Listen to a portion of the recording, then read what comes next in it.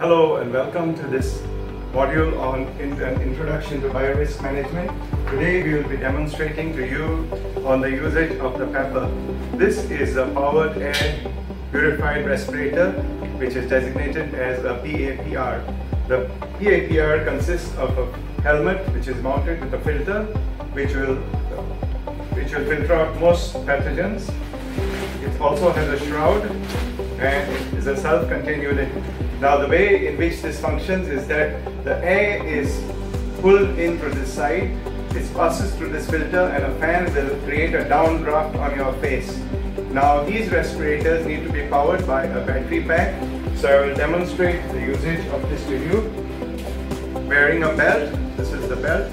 You need to adjust this belt because once it's inside your Tyvek suit, you will no longer have access to this module or this belt module.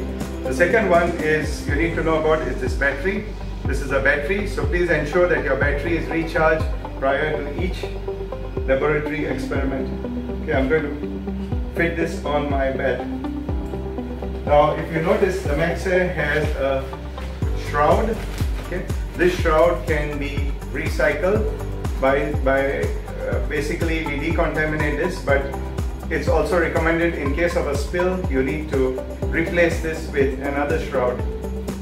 This is the wire, and if you look inside you will see an adjustment for the headband. Okay.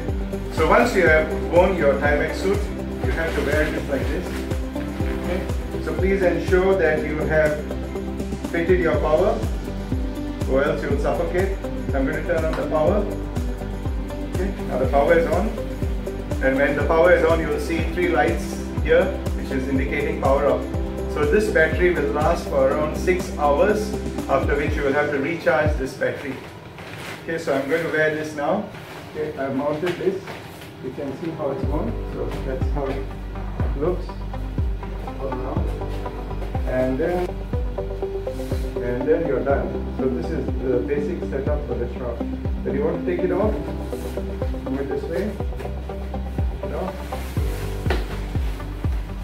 And you keep it running until it's off, and then you disconnect the battery.